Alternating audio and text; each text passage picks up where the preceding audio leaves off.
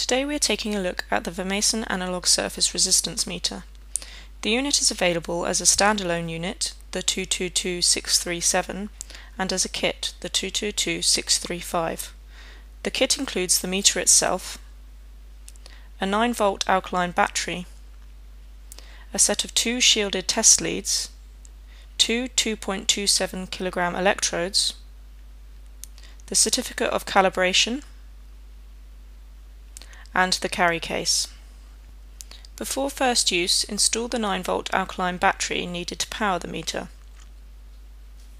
Ensure that the battery's polarities are aligned in the correct fashion to avoid any possible circuit damage.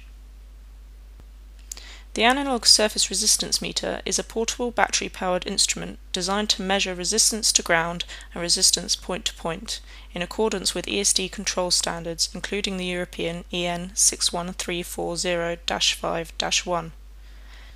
To carry out any tests on a surface, first remove where possible all items from the surface, including ESD-sensitive devices, but do not clean the surface prior to testing, as this could affect the reading.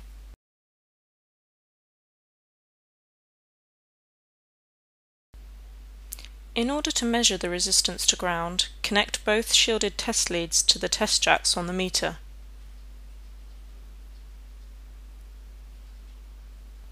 Attach one test lead to the protective earth ground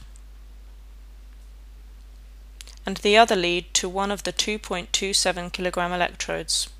Then place the electrode on the center of the working surface. Set the test voltage button to auto. Then push and hold the test button until the measurement is displayed. In our example, the needle has stopped between 7 and 8. The measurement for resistance to ground is therefore between 1 × 10 to the 7 ohms to less than 1 × 10 to the 8 ohms.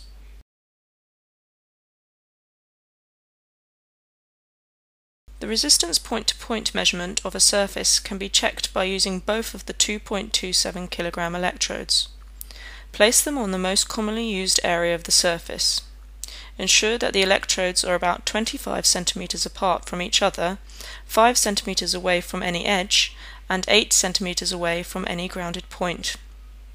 Attach the test leads to the electrodes. Connect both shielded test leads to the test jacks on the meter.